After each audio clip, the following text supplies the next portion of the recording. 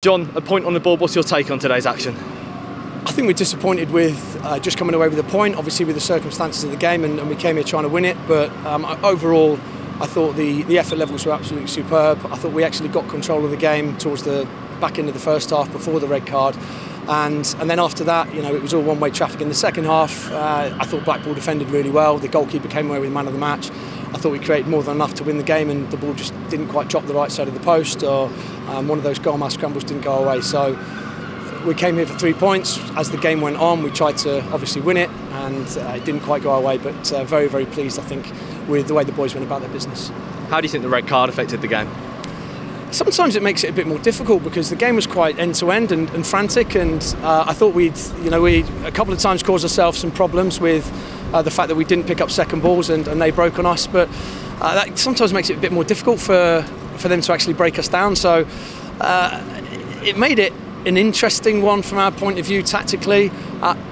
Playing against 10 men, we've not been great actually this season playing against 10 men, so overall I thought pretty pleased with the amount of chances we created, and you know, sometimes with the amount of athleticism and some of the players that Blackpool have got as well, making sure we keep things locked off at the back, it was really pleasing that we didn't do that.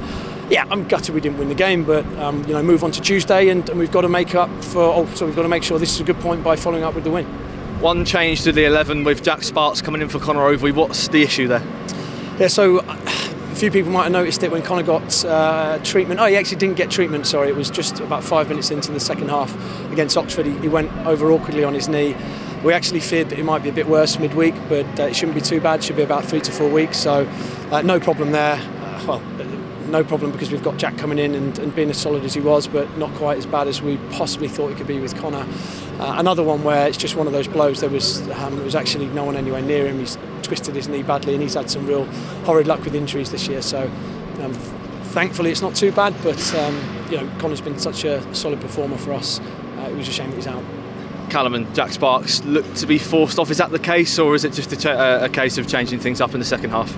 No, both forced off. I thought it was a really poor challenge early on Callum Lang. It earned their lad a booking. I thought he tried to hurt our player in the first half as well when he went in on Miles. Nothing was given, and yeah, it was a nasty challenge from behind, and it's cost Callum a potential injury. To be honest, the challenge here, I didn't think of anything of it in real time, so I won't make out to be anything other than what it was, which was as soon as we saw Jack's ankle, which was it's just sort of contact and quite a bit of blood. It looks like a bad one, so he must have caught him at some point. But yeah, unfortunately, both forced off through injury. You brought on Owen Moxon at half-time. What impact did he have in your eyes?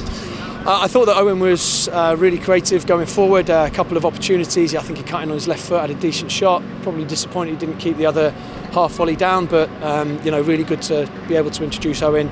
We were slightly worried about Miles being on that yellow card, and you know, whether the referee might you know, obviously send him off. We wanted to protect him from that. So it was a different game for Owen because of the fact we had a lot of the ball.